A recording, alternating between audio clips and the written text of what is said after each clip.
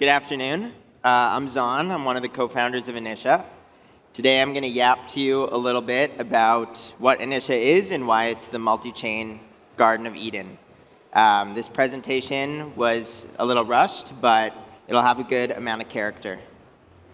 So before we dive into what Initia is, I just want to give a little background on how kind of rollups came to play and how the multi-chain evolved over the past few years. So we started off with Ethereum. Then we had this idea of Cosmos. It was the first iteration of basically app chains. Cosmos grew into its own ecosystem of lots and lots of app chains. You had things like Osmosis, Stride, Neutron, Terra, Mars, everything in between. And there's this native system of interoperability with IBC. Ethereum scaled in a different way. They followed the rollup model. That was essentially bundling a bunch of transactions together, compressing them, and then storing it on Ethereum. So you had things like the OP Stack and Optimism.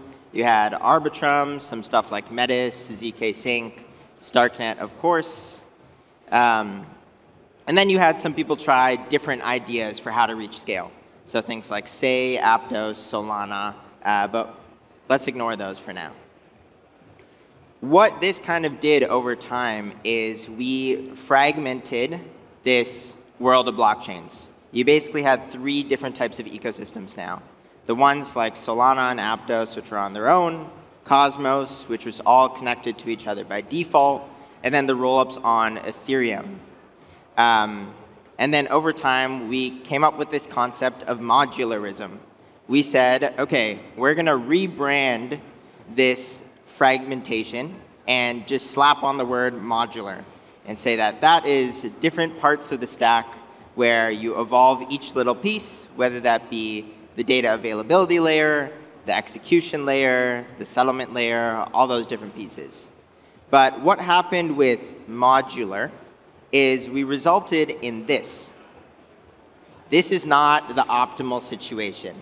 Right now, when you build blockchains in the modular stack, you basically have every single option possible for each layer. And like a Subway sandwich, sometimes you don't need all of this choice.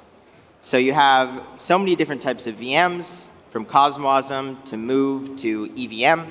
You have all these interoperability solutions from Layer 0 to Hyperlane to IBC to Across. You have different settlement layers from Ethereum to Initia to now Solana.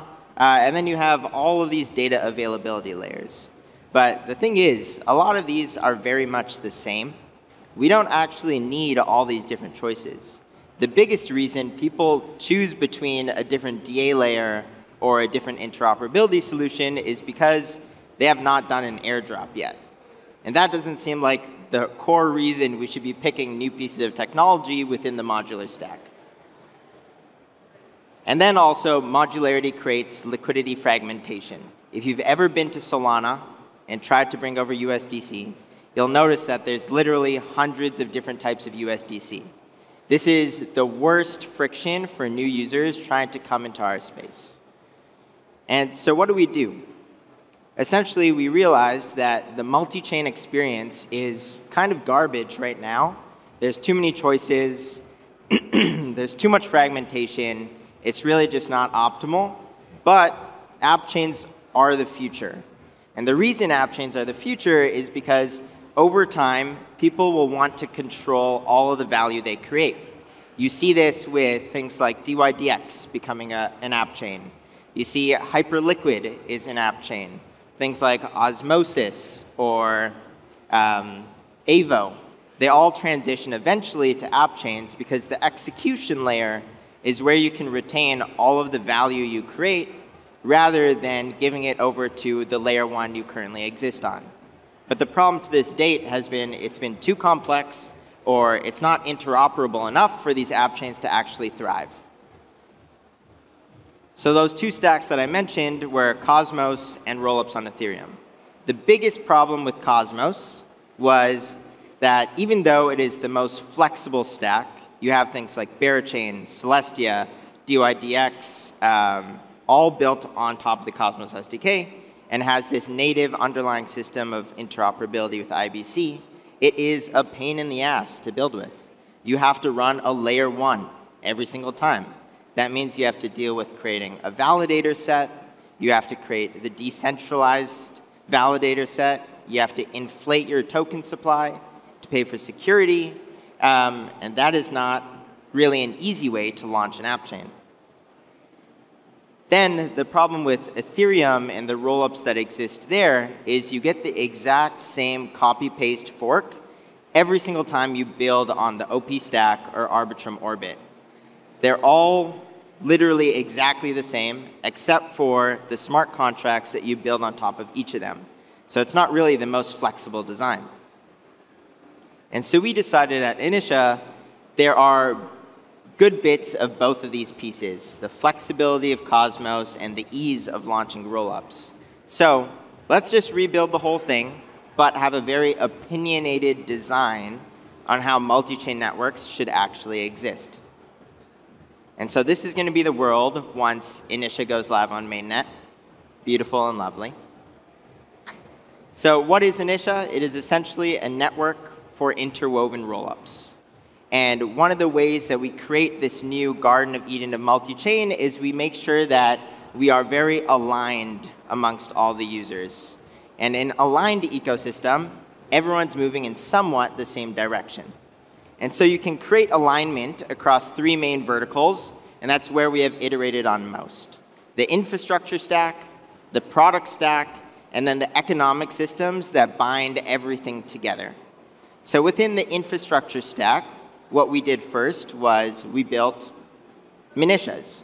Initias are full-fledged optimistic rollups that are Cosmos SDK chains. So you have the flexibility of the Cosmos SDK. You can change literally everything about how the rollup actually operates, and that is not something you can do on the OP stack or Arbitrum Orbit. We put 3 different VMs on this, so you can use Solidity code, Move code, or Cosmosm code, whatever fits you and your application best. We created a sequencer set called Minimint that is just by nature a decentralized sequencer that comes on all of these rollups. And then we just enshrined Celestia for data availability and just enshrined layer 0 for all things messaging. We're not going to give the choices of this DA layer or that, this interoperability solution or that. We basically just pick the best partners and work with them so that as soon as you launch a Initia, you are ready to go. And what I mean by that is right when you launch an app chain on Initia and any of the VMs, you have access to oracles, layer 0, IBC, fiat on-ramps, every single wallet, whether that be EVM wallets, Cosmos wallets, in-app wallets. You have native USDC and CCTP, and basically, that's everything you need. As an app chain developer, you don't have to BD yourself into talking to all of these third-party service providers. Instead, we just built it all and enshrined it into the app chain system we have at Initia. A few other things we did on the infrastructure side is we created Omnitia-wide fungibility.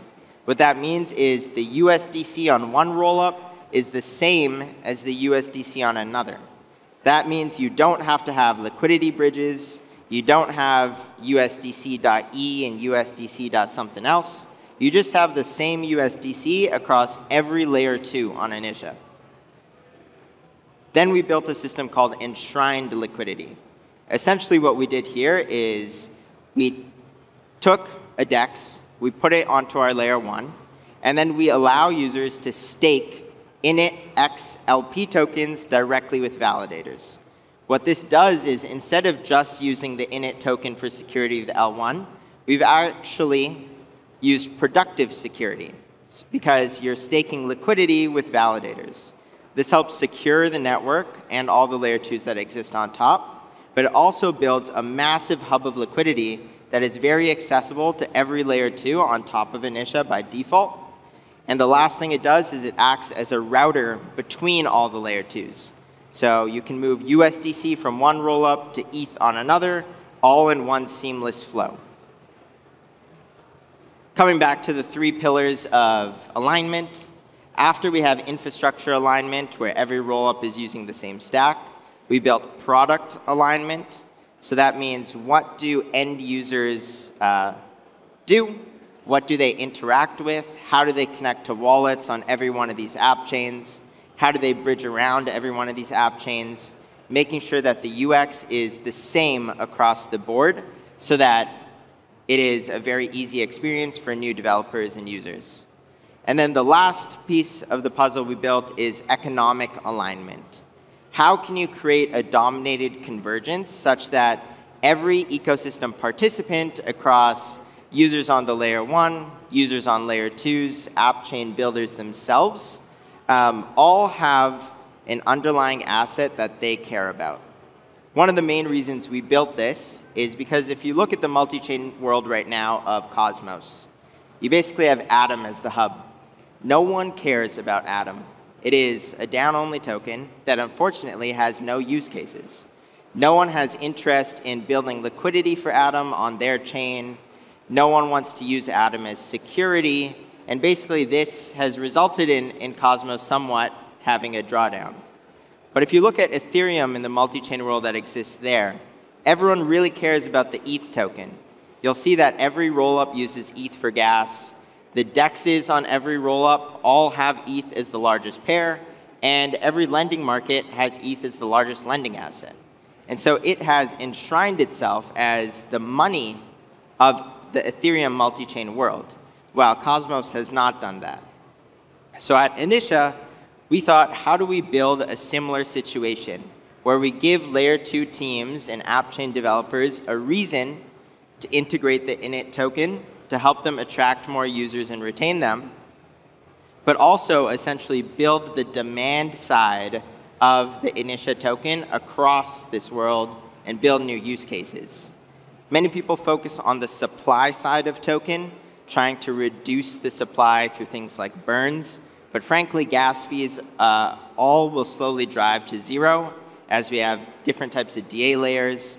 And so burning and reducing supply is not actually an effective means for creating token significance. And so rather, you build the demand side. And so we built a system called Initia VIP for that. I unfortunately don't have enough time to dive into it today.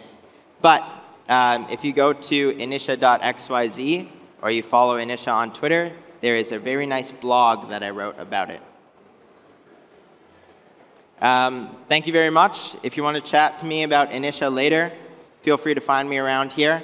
Or if you want to learn about teams building on the interwoven stack, let me know. If you're an app chain developer that's building in Move, Cosmosm, or EVM, hit me up and I'll make sure that Initia helps you win.